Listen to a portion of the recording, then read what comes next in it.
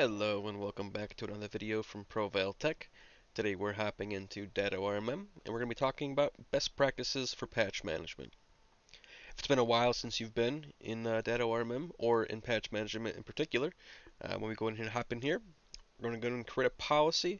And in particular, one of the things I wanted to mention was, if you have not been in here in some time, starting around October of 2016, Microsoft kind of changed the ways that the updates kind of taking place now. So if you haven't seen it, right now there are essentially three kind of core rollups. The one that we probably aren't going to focus too much on here is going to be the WSUS, which is a security only update.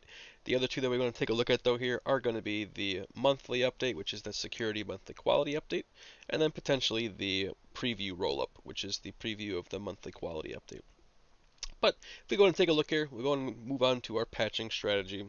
And so since Microsoft no longer updates with individual KB numbers, these monthly rollups kind of replace them all. And this includes the security and non-security fixes from the month and all previous months. And future patches are meant to supersede previous patches.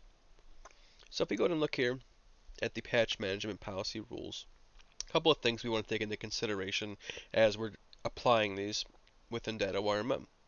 So if we look here, we want to go ahead and decide on a schedule. Decide on a schedule and reboot strategy that suits your customer's requirements. You want to identify servers that cannot be automatically rebooted, and you want to log a reboot ticket for a manual restart. This can be monitored using the reboot required monitor from the Datto.com store. And then after that, you want to go ahead and approve only patches that contain criteria that cover the patches required in the title, such as rollup or security.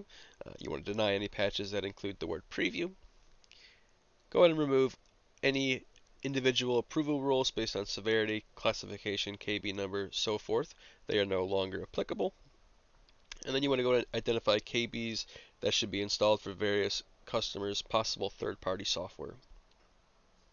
After that, you probably want to go ahead and create one policy for desktops and one for servers at the account level, and if needed, implement overrides at the site level. You want to keep this simple by targeting operating systems for policies. If further granularity is needed, enter the word patch in one of the user-defined fields and target a policy by filtering on this word. And that concludes the Datto patching policy best practices. If you have any questions or additional concerns, go ahead and contact us on our webpage here, on our YouTube channel. Go ahead and subscribe, like, and comment, and we will catch you back on the next one. Thanks, guys.